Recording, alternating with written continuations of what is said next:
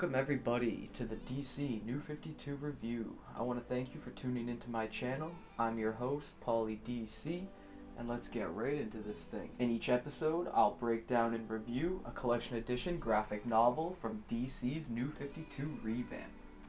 Now, since this is my pilot video, I feel like it's appropriate to say this. The entire event as a whole was extremely massive and very audacious.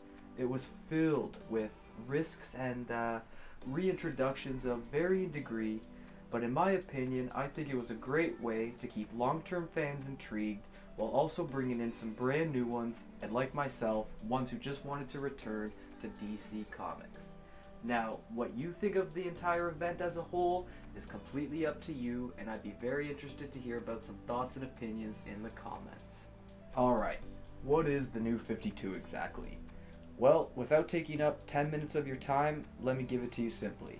In the year 2011, DC Comics used a huge crossover event known as Flashpoint to reintroduce their entire canon of characters into an entirely new multiverse. Dun dun dun. Anyway, in August of that same year, a Justice League #1 with an icon, the New 52, was released, and in the ensuing months, another 51 titles began to hit comic book shelves, and thus, it all began. So there, now you know. And if you want a deeper explanation, then there are plenty of other places with a lot more information that you can find. Right now, let's talk about something that's a little more important.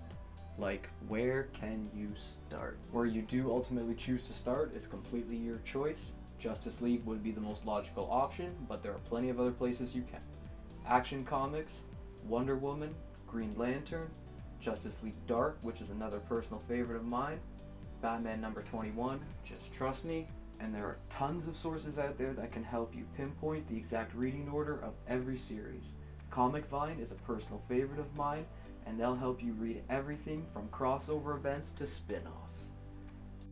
I've decided to start off in the Batman family, and after certain opening titles are covered just to lay the groundwork for this series, I really hope that the viewers of these videos will interact with our social media platforms, voting and suggesting on which titles they would like to hear next.